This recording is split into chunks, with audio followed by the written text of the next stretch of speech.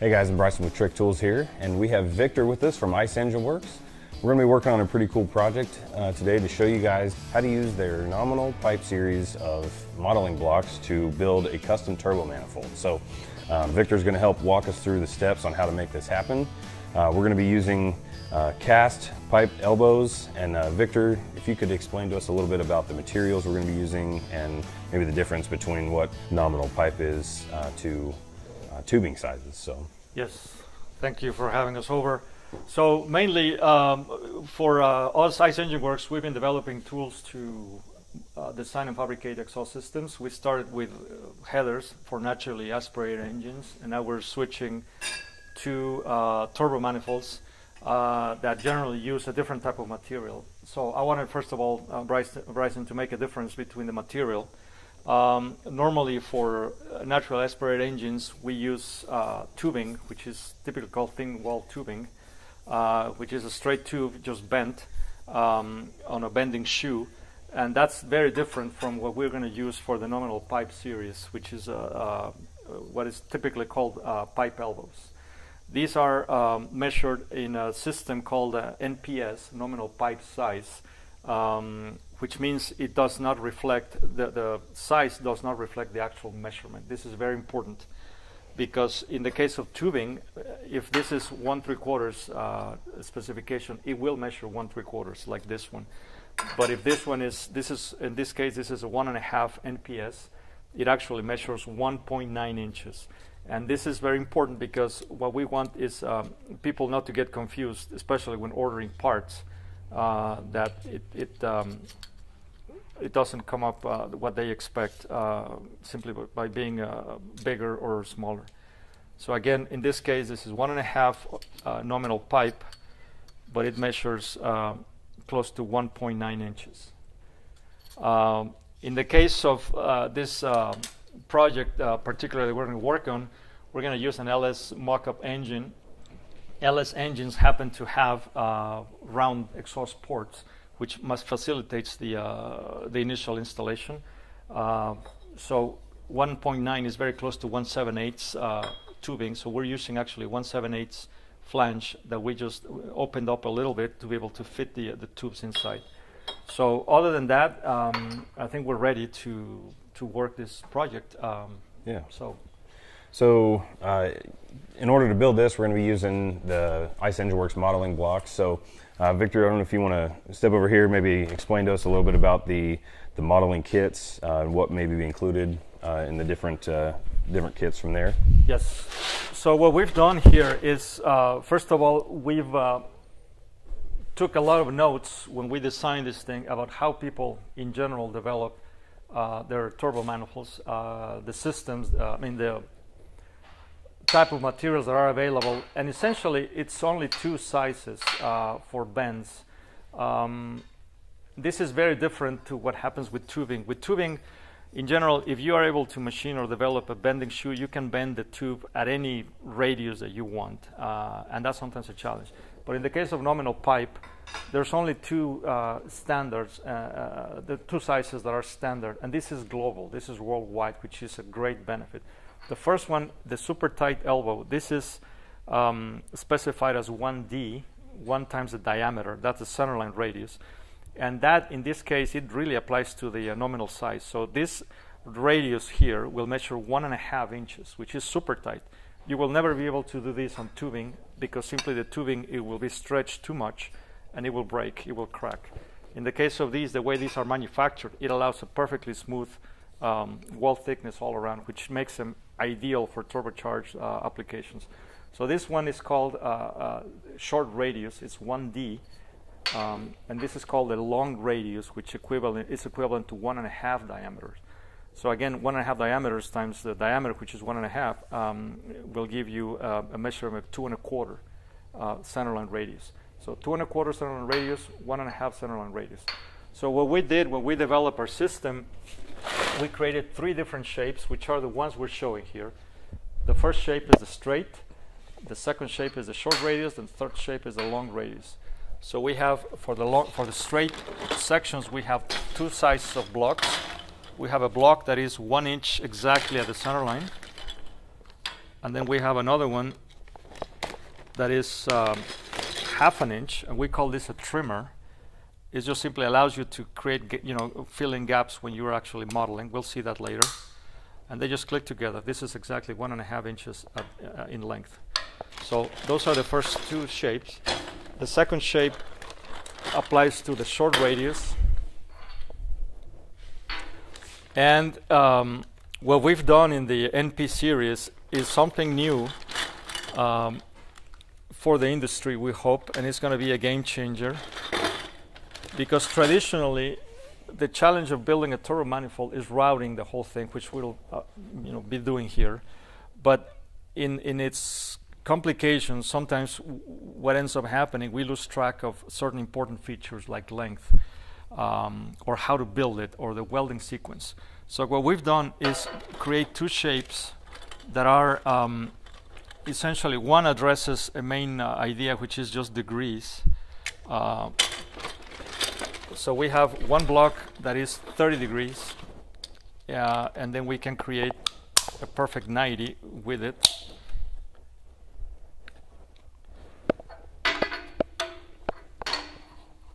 It will be exactly the same part.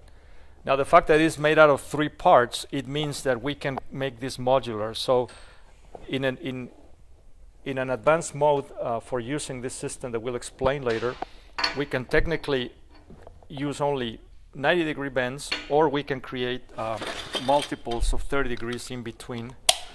I can create a 120-degree bend simply by creating 2 of these together and then just trimming them or cutting them where it tells me. So this gives us an additional design freedom that was not available before. So that's the first part. The second option on this same block is, this is the game changer in the industry, we think, is a block that is exactly 1 inch in the center line. This allows us to create equal length runners for turbo manifolds that was not possible before, because simply there were too many things to keep track of. Now we can do it. Of course, the angle is very different than any 30. You can work the math on that, but essentially what I know is that in this section I have 3 inches in the imaginary center line, which is the line that the flow will see. The flow, when it travels inside a pipe, takes the profile of a bullet. The fastest moving point is at the center. So the closer you get to the walls, the more friction there is, so you're dragging. So that's the measurement that we actually becomes relevant in terms of calculations when you're actually estimating tuning points and resonance points on an exhaust system. So for us, it was very critical to create this option. This is the advanced mode. So if somebody wants to get super creative and very, ambitious about creating a certified equal-length turbo manifold that will help the impeller pick up speed, because it will have the pulsations will be timed exactly, this is the way to go. And again, before this, there was no way of doing this properly. Finally, the third size applies to the long radius, which is, in this case, we have 3 different shapes. We have a 30 degree. We have a 30 degree, actually, no, this is not a one. This is the 30 degree. And so again, just to prove that, we have 3 times 30 is 90. We have a perfect 90 there. In the case of the long radius, because it's more useful and very flexible, we also created a 15 degree bend. So we can create 45s, 75s, anything in between. It's just another multiple. So we have 30 degrees here. We can click replace here and still conserve our overall 90 degree. And then, of course, we're also matching the other idea of equal length. So we also have a block that is exactly 1 inch at the imaginary center line. Of course, all the blocks are marked on the side, exactly the series they belong to and the centerline radius. So with this, we can literally create anything we want on that design. And that's really what we encourage our users to be able to determine before starting with the project what is going to be the criteria of the project. It could be maximum performance, where you already have a pre-established length on the runners that we want to use, or it could be cost, where you want to create something that just doesn't take 40 hours, it takes 15 hours to build, that has the least amount of wells, the least amount of cuts. So there's so many ways to address the project based on your needs. Again, cost, time, performance, show. You want to show off your welding abilities. Well, you can create something really complex, but everything will be within the. The tool will be able to accommodate all those needs and be able to walk you through the whole thing. That's the goal that we have for this.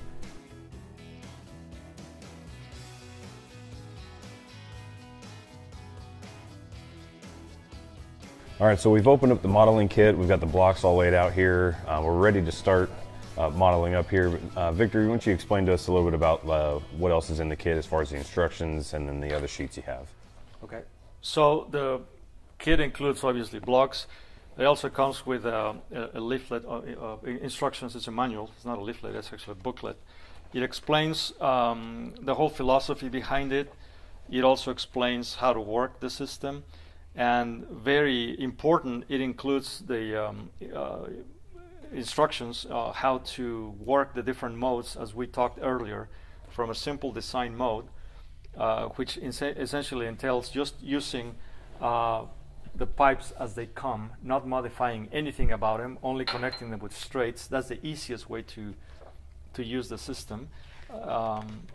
The next level would be the advanced design, where we actually start not just cutting straights, but also cutting creating different angles out of 90s. And finally, the advanced, the super advanced mode, which we call equal length mode. That's the one where we use only blocks that are 1 inch in the center line. And then we're definitely modifying the pipes elbows heavily. So there's also an instruction on how to cut it, and obviously welding. Welding is just, goes back to standard welding practices. We don't really touch much on that. This is also included. It's a pad of 25 pages of what we call a control sheet. This is really the brains of the whole project. This thing, once we create our model, not only will tell you what we need as far as building it in terms of materials, but also you can keep track of how many cuts and how many welds we need to develop. And this is key important, because it's super important, because an elbow naturally has a cost, but also does a cut and a weld. If we have too many cuts, too many welds, no matter how much we save on an elbow, it will put us on a difficult position. So we want to maximize and make it be as efficient, not only in the material, but also in our labor. This will allow us to control that. Once we have a certain shape, we will very easily analyze it based on all these key markings on the blocks. We will able to create the specific control sheet for this project, and then we will be able to evaluate if it's a go or not. If it's too complicated, too expensive, maybe we need to break it and do it again, or find a different way. This is really the power of this system. It allows you to explore without really committing other than time, and it's not really even an expense because for every time you're actually playing with the blocks, we are learning, we are acquiring new ways of doing it and becoming better at it. So we've seen almost miraculous improvements with many clients. The difference between their first project to the fourth project is night and day, that in other ways would have taken years and untold amount of scrap. So anyway, let's jump on that and start your so just as a recap, basically essentially the whole point of the kit really is to be able to build and model your header or manifold, and then map it out before you even buy materials. That way you can tell exactly what materials you need, order exactly what you need. You're not wasting material at that point, and you can just be buying per job, per project, exactly what you need in materials to be able to maximize your profit and really get the most out of the project that you're working on. So at this point we can start modeling it up. And exactly. The whole goal is to remove uncertainty. So let's, as I said, let's pick a point and then start working it out.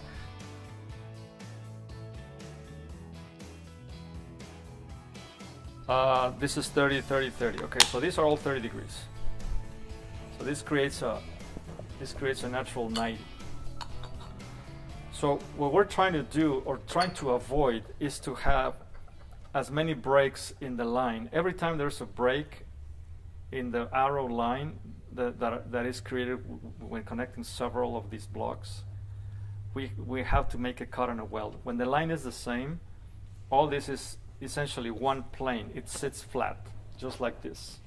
We'll show you guys that up close with a picture, but there are arrows on these blocks that when those are lined up, that's when you know that it's going to match the plane of your material. So you keep those lined up, and like you said, anywhere that those arrows are broken, that's where you're going to have a cut and a weld in your part. So exactly. So we're trying to avoid that. You know, a design like this, it will take, you know, more cuts, more welds. Probably if we go back and redesign or reinvest another 5 minutes in our model, we can get rid of extra welds. So with that in mind, we're going to try to connect as many of these as possible and minimize the work. So let's pick on, I would suggest in this case, coiling the rear one, the one that is closer to the collector, is not really a problem. The one that always determines the length is obviously the one that is farthest, because there's no way we can shorten it. So let's just try that. And what I would recommend is, you know, we try to come out and then tucking it in, so that we leave a lot of room for the other ones, and we don't start taking room away that might have interference with other stuff.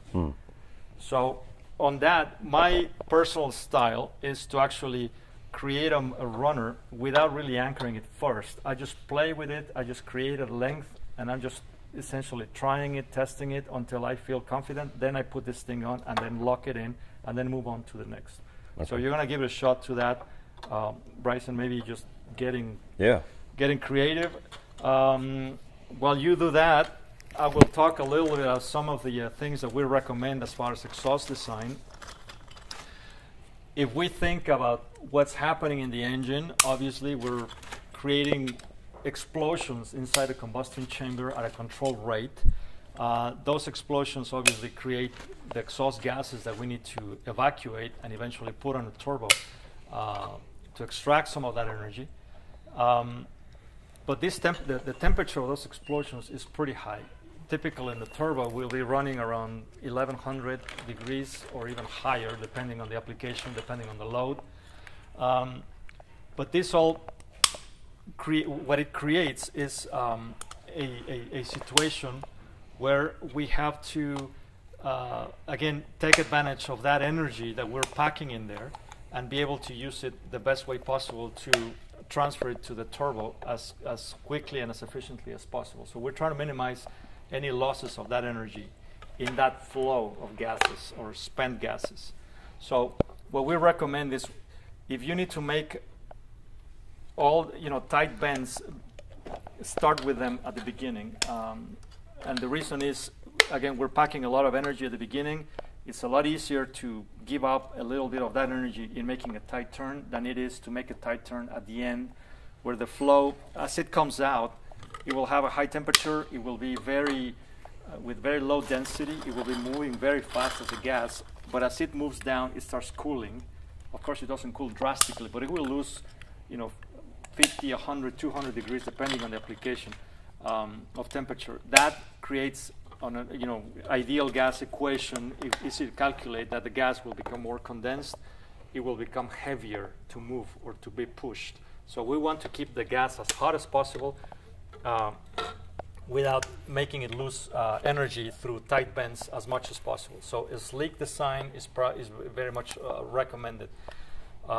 We also want to conserve heat. We also want to make a design that is tight, so that it doesn't give out that much heat away, because again, giving out heat will create the gas, will make it lose temperature, obviously, and create a more condensed volume, and it will slow down. We want a fast-moving gas that is as hot as we can get it. So, what do you think? I think it's close, but there you go. So that's got to get the right angles. Exactly. Well, remember, for every change in plane, you have a funny angle that you can play with. Every time you rotate it, it shoots the end to a different location. Yeah. So what that means is that you have actually 4 different adjustment points that can make it happen, while you already got there. Exactly. We can twist this and it'll move this way. We can twist this other section, will move this way. So this is when we mean that you need to explore the space, and this is what happens in our brains. The more you use this, the more you will start thinking in terms of how the blocks behave. You're very close right there. Very close. So maybe exactly, there you go. You read my mind. I feel like I need this to come down a little more.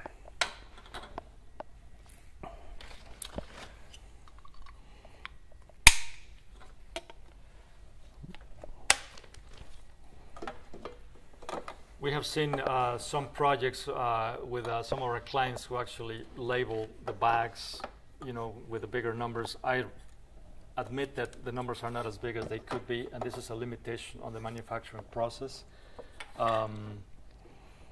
Simply just to have a quick reach at a bag. That's where you probably use your trimmer. Yeah. Yep.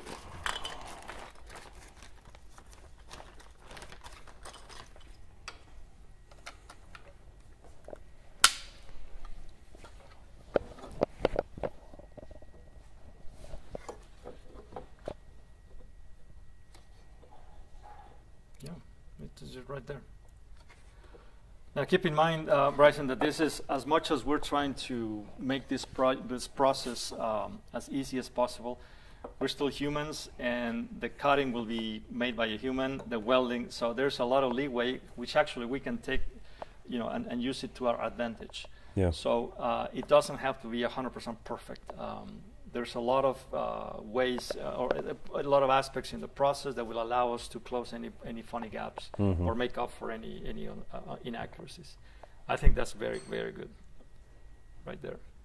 Yeah, it gives you plenty of room to be able to come out the outside with these. And and as we pointed out, we're getting a relatively sharp turn, and then as we move closer to the collector, we're starting to pick up a more of a straight line, so we are allowing the gas to use its energy to move instead of bouncing against the wall or making a tight turn.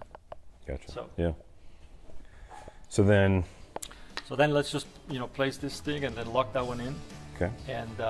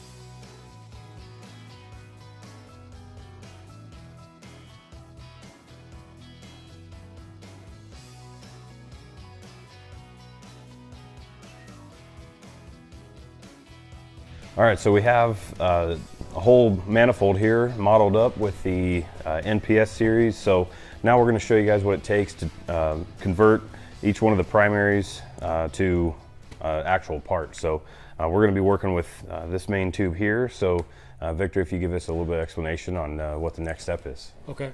So what Bryson has done here, he's worked actually the stage 1 of our system, which is the modeling and the design.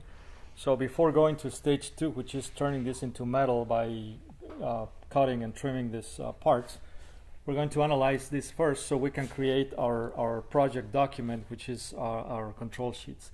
This is what's going to tell us how many of these we need to do, how much work is involved into recreating this part into metal.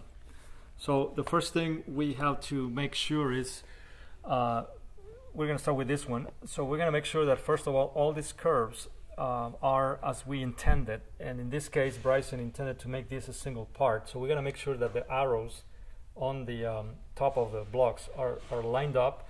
And of course, that the blocks belong to the same centerline radius. Otherwise, it wouldn't make sense. So from doing that, we follow this line. And we make sure it's good. And then we follow the next curve. This is also good. It's all lined up until here. And then this one as well. So we should be fine. On the straights, obviously, it doesn't matter. So with this, from a quick analysis, what this means is we have a straight section. We're going to have a cut and a weld. We'll have an elbow here, a cut and a weld. Actually, not a cut, just a weld. A section, a straight part, also cut and weld here. And then we're going to tack 290 degrees here, and then add another straight section before we do this. If we were doing this in tubing using a U-bend, essentially it's the same idea, except that we have the U-bend around. Just to, yeah, there you go. Thank you.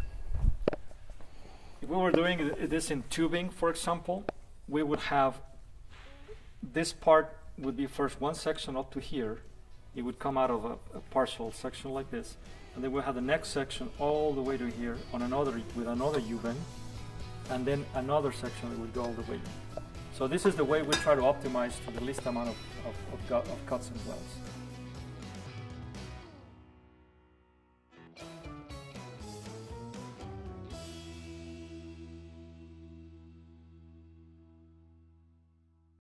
So the first thing, we're going to start filling out the control sheet for this specific project. We recommend that we label or name each cylinder by a number so that we don't get it mixed up. In this case, I would recommend doing this cylinder 1, 2, 3, and 4. So the first one we're going to do is cylinder 4. So any section on it will start with the number 4. And then the sections themselves, I like to call them by letters. So we got a 4A, a 4B, 4C section anyway, and so on. So on the first one, what we're going to do is fill out these forms to represent exactly the partial sections of the whole runner. We have two different radius, short and long, and then we have within each one we have two different modes. So you got to make sure that you're using which mode you're using. In this case, Bryson chose to use degrees, so we're going to use the 30-degree block. The other one is a 1-inch long for equal length. We're not using that, obviously, because we're using full angles that will always round up to 180s or 90s. In the case of the inch-long blocks, because of the weird angles to be able to guarantee equal length, we end up with funny angles. So let's start. We're going to start filling out this section, 30 degrees. So our first section to cut, we're going to add what we already added, which is the starter tube, which is 1/2 inch long, to the first inch. So we get the first section is a total of 1.5 inches long. So we're going to go to our first space, and we're essentially going to block 1 inch. The long lines are 1 inch. The half lines represent 1/2 inch long. So we have 1 inch and 1/2 inch. So we're going to go up to here. We like to color these also to not get too mixed up with different numbers by the time this starts getting crowded. So all this is section 4A.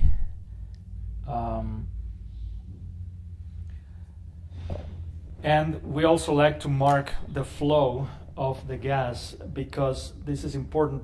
By the time you have a lot of these filled out, they're going to look very much the same, and we're going to find a way to differentiate the way we're going to weld them. It's very easy to get confused and weld it backwards or upside down.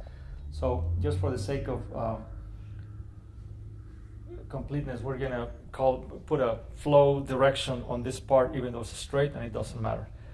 So we got the first one up out. The second one is a perfect 90, because we're using full degrees. So we don't really have to cut these. We just go to just to choose a full 90. But here again, let's make sure, because we're using, this is a long radius. So we're gonna have to use the long radius 30 degrees. So we're gonna use this guy. So that's 90 degrees worth of that. This whole section will be our section 4B. And again, it doesn't make a difference in this case, but it's always good to have this practice of putting a flow direction. So we're now this far. Now the next one is 1, 2, 3 inches of straight. I can use this same part already, this same leg.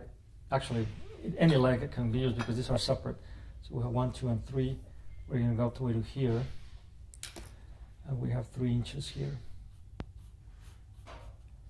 You can use crayons, you can use highlighters to do this. So this is 4C, and again, direction doesn't matter, but we still want to make sure we have the discipline to do it always. The next section is at 90, and then another 90. That's a full 180. So for that, we're going to use.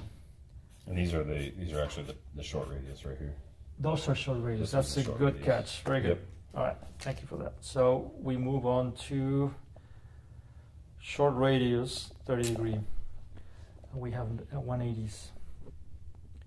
So we have 2 of these guys. So this is going to be 4D, and again, it's all symmetrical, so it doesn't matter. And finally, we have 1, 2. So in this case, Bryson ran out of straight blocks. We're not using the equivalent of 2.5 to make 1. So we have 1, 2, 3, 4, 5 inches. We can pick any leg because again, they're separate. So let's just choose. I don't think we have enough. So this 1, 2, 3, 4. We'll add another one. And this whole thing.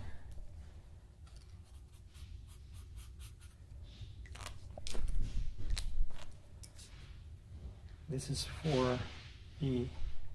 That is 5 inches long. And then finally we have this one that is 30 degrees and then 15. 30 and 15, so we got 45. With we got a 1/2 inch of straight, but we need a little bit extra based on the collector placement. Okay, so. And that's a long radius, right? Correct. Okay, so long radius 45 degree.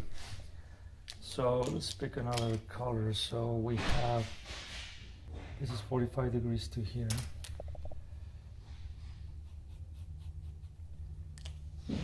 So 4F. And this is worth 45 degrees. Yep. And then the little extra is, there's no straight, right? It's just simply well, there's a 1/2 inch of straight, and then probably another. We're going to estimate that to 3/4 if we need to. In these cases, what we're going to suggest later on in the tacking is that we cut this part and then we tack this section that can be more easily trimmed in a bandsaw. Mm-hmm. So the last part will be, let's just call it 3/4. And again, this is the trimming that is necessary because simply we're trying to be as exact as possible, but not perfect. Mm-hmm. FG. So from this, the idea that we do this for all of them, we create as many pages as we require, and what this will start telling us is that for every color section, we can determine how many of these we will need, and then in the case, for example, on this one that is a full 90 degree parts, we don't need to cut anything on them. So all we need is connections or welds. Mm-hmm. But we do have on the straights, we will have cuts. For every straight, we have one cut. We have another cut here because we will be sectioning these. So again, from here we will estimate the number of parts. So in this case, we need, on the short radius, we need 1, 2. We need 2 elbows. Those will have a cost. Then the long radius, we will have 1, and then this is so we'll have equivalent of 2. It's 1.5 really, but we'll buy 2. And then we'll have on the straight, we'll have 1.5, a little bit more than a half, so let's just make it a whole inch, 2.5. and then we have 3, that's 5.5, and then we have 5, that's 10. So that's around 12, let's just say 12 inches or 1 foot of straight. Again, that's another cost. Then we can get into how many cuts do we need to make. We know we have to make 1 cut here, 1 cut there, another one here, another one there, so that's 4, and then another one here, so that's 5 cuts. 5 cuts that also have a cost. And then finally, how many welds? This first section is 1, but we're gonna have to make a weld here to the flange, so that's 1. Then we have another weld here, 2, 3, 4, 5, 6, 7, 8, 9. So we need 9 welds. And again, this has a cost. So the whole point of doing this exercise that took us literally 4 minutes to analyze this thing is coming up with a final cost for the whole thing.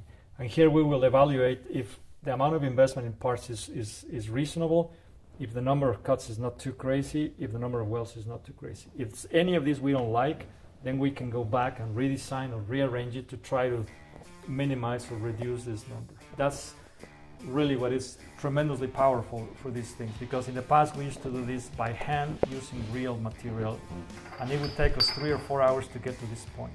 And if we didn't like it, we had to start all over again. Now, as I said, in a matter of minutes, we can do, go through this exercise and determine if this is a go or we need to redo it. Yeah.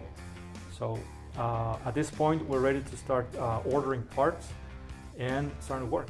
So let's get the parts and get moving.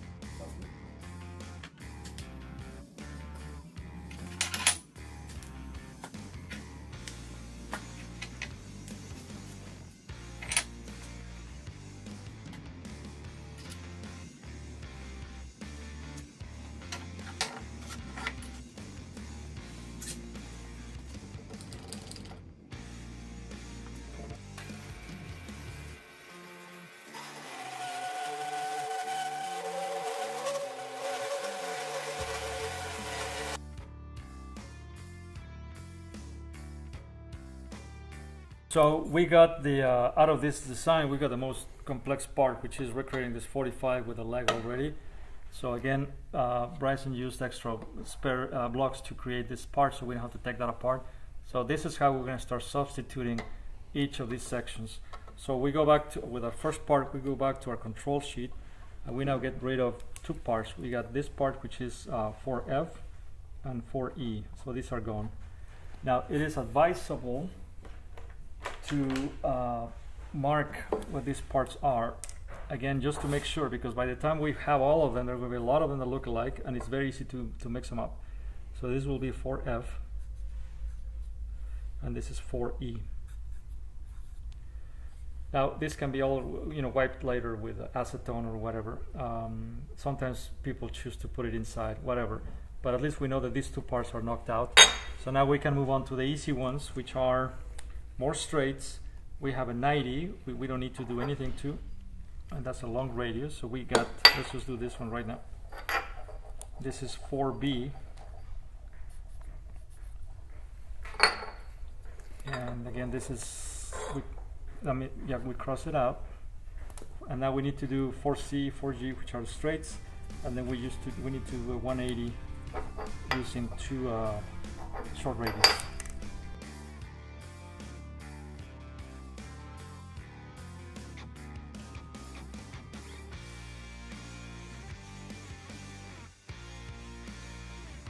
Now we have all the parts. Bryson just completed tacking this. So we're gonna do a quick inventory. We have 4F, 4E already there. We have 4B. Then we have 4G, which is the thin one. 4G. And then we move on to 4A, which is this one. And then 4C, and I'm forgetting to cross this out here, so this is done, this is done, and then finally 4D, which is the 180. Okay, so now we're in a position to start actually replacing and then building these things, but very quickly, just to show the precision of these, We have that equivalent. We have this part. We have now this one here. So literally, also almost by magic, the whole manifold is starting just evolving in front of us. So we start now attacking. So we're going to be substituting section by section. Obviously, because we have a little bit of a gap here that needs to be trimmed, I suggest we're going to start with the solid part that is easier to control. So what we're going to do is remove these, break the tack, so we can now substitute it with the actual equivalent section. And I'm sorry, that's not that one. It's this one. And to make it even easier, so we don't have to fumble with another joint, I would suggest that we tack this together. So we bring this whole thing together. And we also tack, that's straight either to here or to there. It doesn't really matter. So the less parts we need to fumble with, the easier it is to do the tack welding. Because now we only have to deal with only one motion.